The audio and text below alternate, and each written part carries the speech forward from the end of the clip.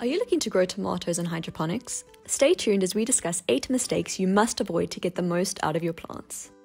Mistake 1. Not considering starting with seedlings. You might think the only way to get seedlings ready for hydroponics is to start them from seed yourself. However, in just a few steps you can prepare store-bought seedlings for hydroponics. Here's how you do so. 1. Choose a variety that suits your needs. We discuss the some more in mistakes 2 and 3. 2. Wash the medium off the root system. Be gentle to not damage the roots. 3. Make a slice into a block of rock wool and tuck your seedlings into the cut.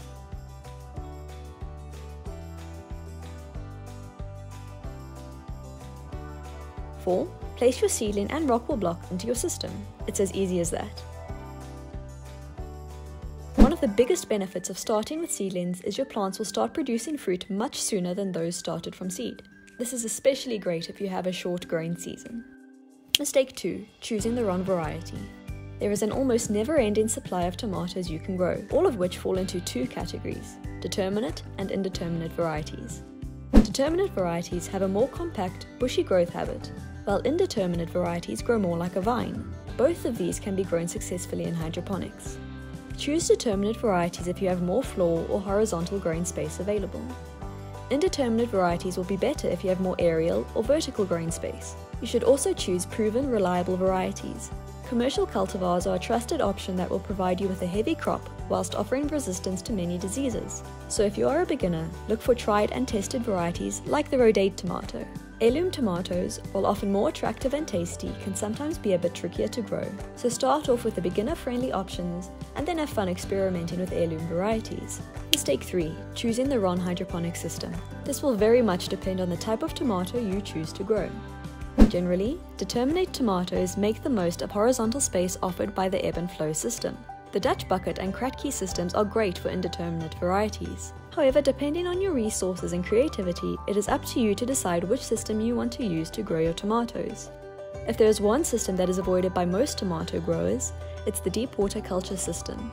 This is because the moving trays and larger plants make trellising almost impossible.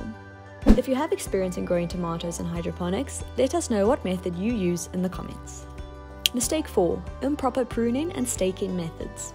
Due to their vinous growth, indeterminate tomatoes require frequent pruning to keep the plants a manageable size. Not only will judicious pruning keep your plants from becoming unruly, but it will also improve the quality of the fruit. Due to their compact growth, determinate varieties require less pruning. Pruning should be avoided during the fruiting stage because determinate varieties generally don't have a prolonged harvest season, and all flowering points must be conserved for optimum fruit production. As they mature, tomatoes grow quite large and require staking to keep them upright. If your hydroponic system is movable, you should consider placing stakes into the system that can be moved with the plants if need be.